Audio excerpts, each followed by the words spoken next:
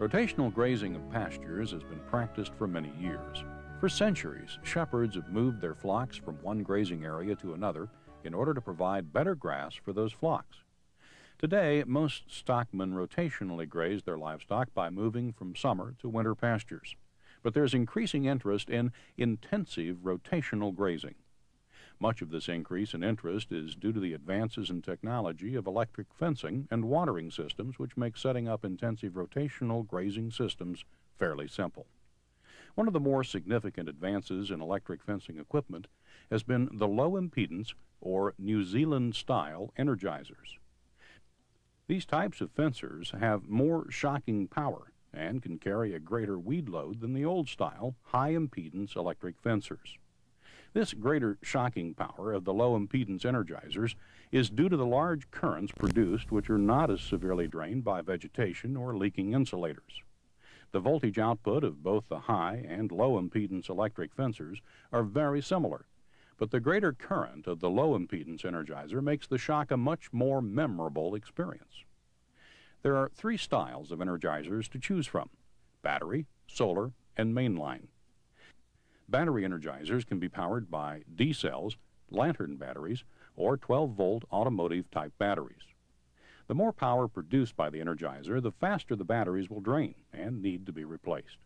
Some of the largest battery-powered energizers may drain a 12-volt battery in 1 week. In order to avoid the constant switching and recharging of batteries, especially with the 12-volt systems, installing solar panels to keep the batteries charged is highly recommended. In order for a solar panel to do an adequate job of keeping a battery charged, it's important to fit the size of the solar panel to the size of the energizer. Manufacturers' recommendations regarding size and panel positioning should be followed when purchasing and using a solar battery charging unit. If possible, it's best to use a mainline energizer, since you can get more power for your purchased dollar, and you don't have to worry about keeping a battery charged. Mainline energizers with high outputs are available and come in 110 or 220 volt styles. Operational costs of mainline energizers are minimal. Due to this low operational cost, low maintenance requirements, and lower purchase price, a mainline energizer should be your first choice if it'll work in your fencing system. Remember, it may be more economical to run a half mile of lead wire than it is to use a battery-powered energizer. Once you've decided on what style of energizer will work for your operation, you need to decide what size of energizer will be required. The first thing to do is to determine how many miles of actual hot wire will be hooked to the energizer. Also, keep in mind future fence expansions. It's better to spend a few extra dollars on a slightly larger energizer at the start than to have future expansion curtailed because your energizer is too small. Once you know the number of miles of hot wire that you'll have, you can start looking for an energizer that'll power your system. Comparing and selecting energizers can be a very confusing job. One way to simplify the process of comparing brands is to look at the joule ratings of the different energizers. A joule has an output of 1 watt per second. As a rule of thumb, 1 joule of output will electrify 1 mile of fence, even with significant weed pressure. A good grounding system is a must to ensure that your energizer will produce at its maximum potential. This is not the place to try and save a few dollars.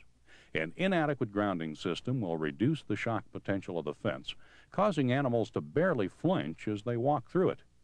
To avoid this frustration, use an adequate amount of ground rod that is properly connected to the energizer. 3 feet of ground rod per joule of output is recommended. In some cases, it may be necessary to use more than 1 rod for adequate grounding. If at all possible, place the rods in a damp location, such as the north side of a shed under a drip line. Manufactured ground rods can be either copper or galvanized steel. Galvanized pipe may also be used. The grounding rods, connecting wire, and clamps should all be of the same material. Do not mix galvanized steel and copper. Be sure the connecting wire is clamped tightly to the ground rods with the proper clamps in order to ensure a good connection. The ground rod should be fully driven into the ground and placed at least 10 feet apart and should be at least 25 feet away from the grounding system of the electrical company. To protect your investment, install a surge protector at the electrical outlet for mainline energizers to protect from electrical surges. If possible, avoid installing the energizer in areas prone to lightning strikes. To help protect against lightning strikes, a lightning choke followed by a lightning diverter should be installed in the lead-out wire between the energizer and the pasture fence. The lightning diverter, which acts as a spark gap, should be connected to a grounding system that's equal to or larger than the grounding system under the energizer. Be sure there's at least 10 feet between these two grounding systems. Many energizers are covered by company lightning warranties. Be sure to follow the company recommendations for lightning protection in order to validate the warranty.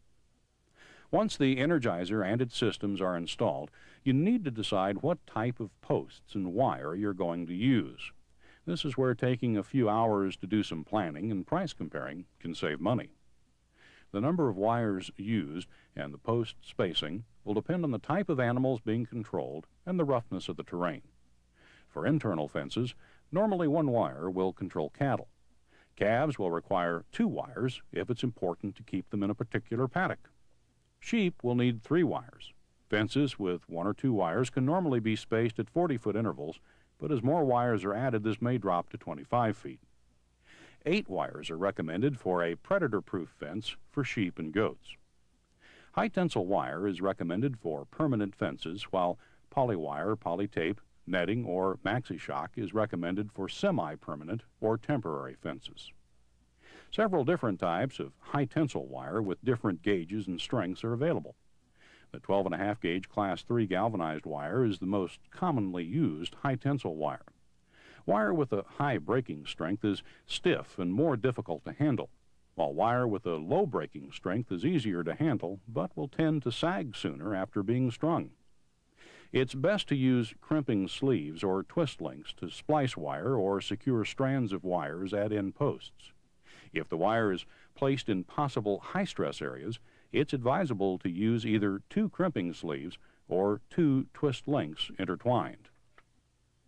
Because high-tensile wire is difficult to control, a wire dispenser is almost a necessity when stringing wire.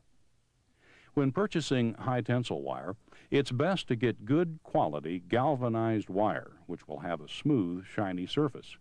The zinc coating flakes off easier on poor quality galvanized wire, allowing it to rust sooner. In order to tighten high-tensile wire, it's necessary to use either an inline strainer in each strand of wire, or to tighten the wire with a wire stretcher and splice with crimping sleeves or twist links. These strainers or splices should be in each strand of wire or at quarter-mile intervals in long strands of wire.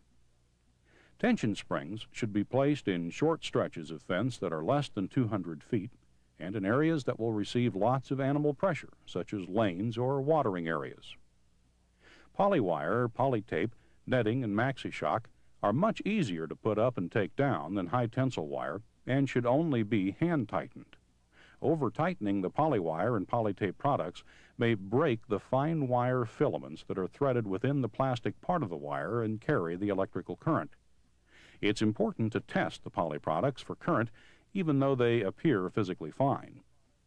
The poly products are highly visible to both animals and people, but they have a shorter life expectancy than maxi-shock or cable wire.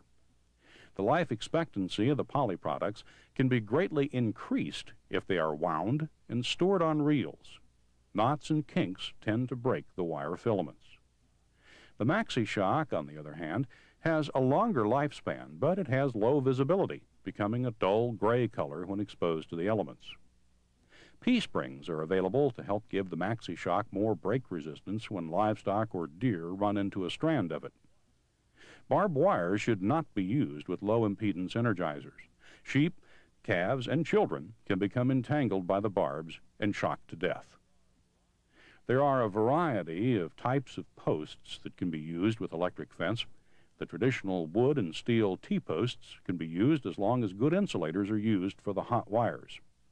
Fiberglass and plastic posts are non-conductive, so wire clips may be used to hold the wire. These types of posts are a less expensive alternative to wood and steel posts for stretches of the fence that will not receive lots of up or downward pressure.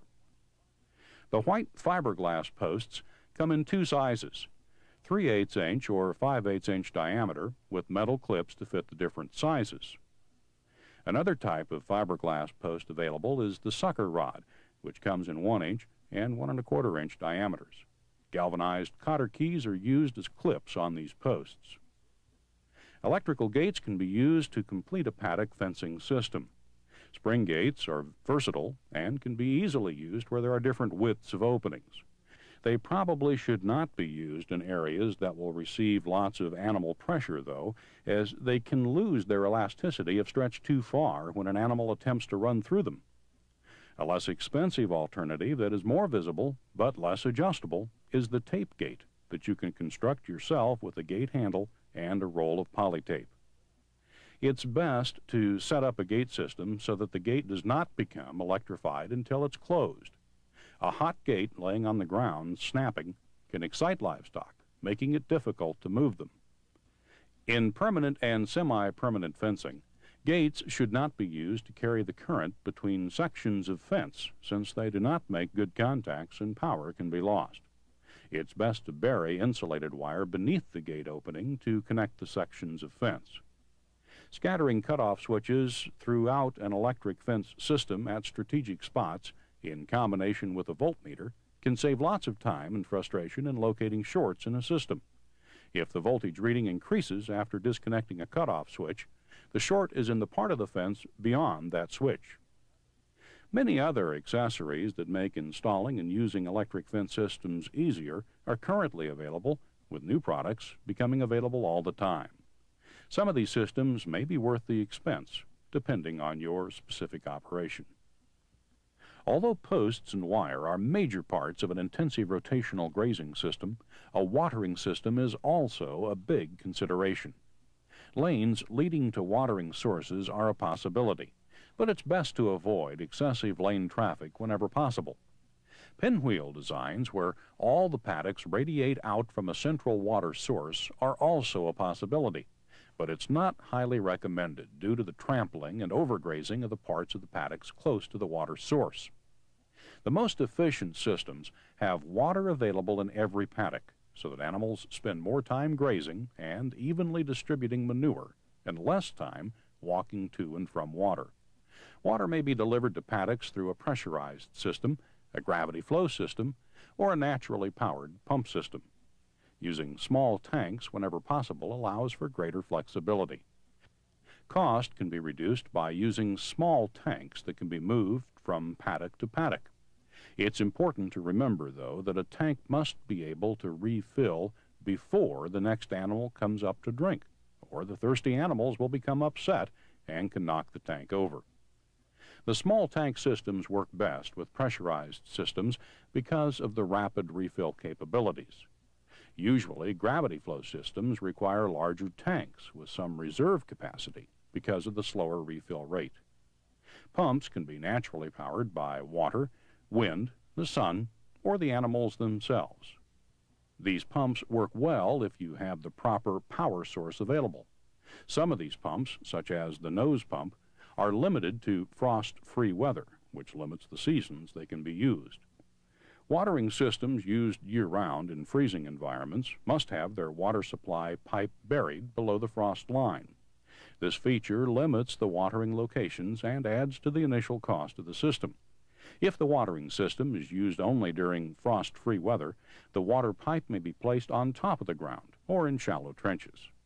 Above-ground water pipes should be placed in the fence line to keep animals from walking on it and to allow some vegetation to grow over it. The vegetation will help keep the water cooler in hot, sunny weather. Pipe lying above ground or shallowly buried will need to be drained during freezing temperatures. Garden hose can be used to transport water from the permanent supply line to the tank. Always place water tanks partially beneath the electric fence in order to keep livestock from damaging the float. Every grazing system will require a watering system that is unique. It's best to consider several options and to price each alternative before you begin the installation. On this system, in 4 paddocks, I have a nose pump incorporated on the paddocks that are above the pond. So when we bring them in here, they have a new group of cattle, which we have every year. Probably takes a day or 2 for them to get used to it, but they figure it out fairly quickly. The only thing that is permanent type fence is around the extreme perimeter around the roads. Everything else, the paddock division and the perimeter that borders other CRP is intensive electrical fence.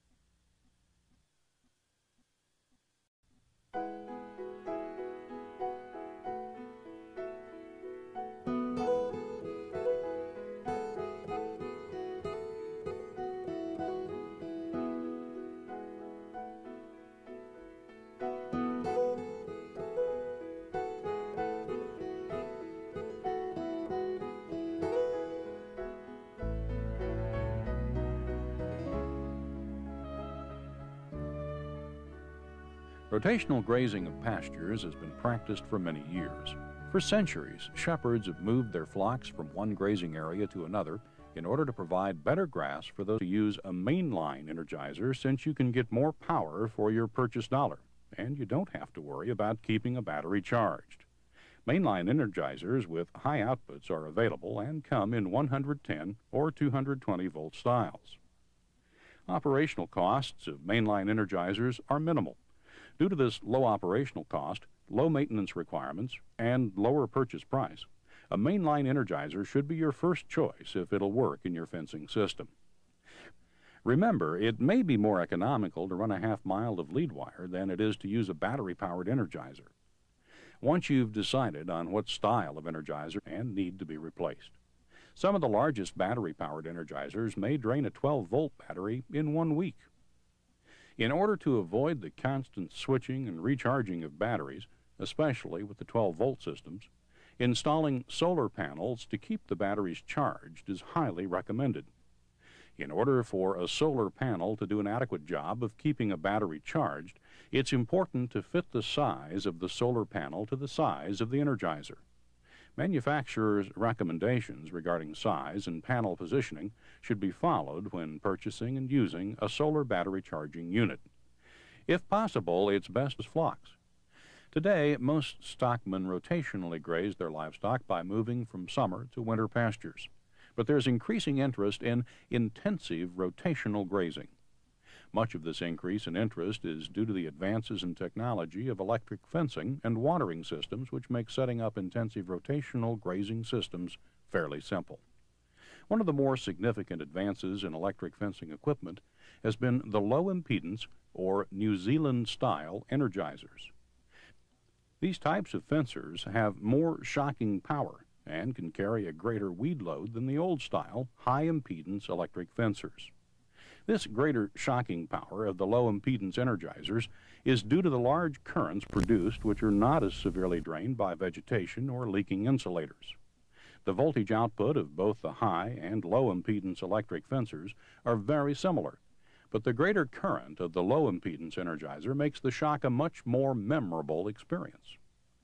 There are 3 styles of energizers to choose from: battery, solar, and mainline. Battery energizers can be powered by D cells, lantern batteries, or 12-volt automotive-type batteries. The more power produced by the energizer, the faster the batteries will drain.